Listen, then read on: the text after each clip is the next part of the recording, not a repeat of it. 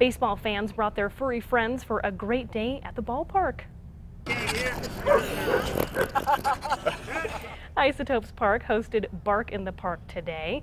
Fans had a chance to sit with man's best friend in berm seating. As you can see, hundreds of fans enjoyed the special promotion, including Chris Garcia and his dog, Gemma.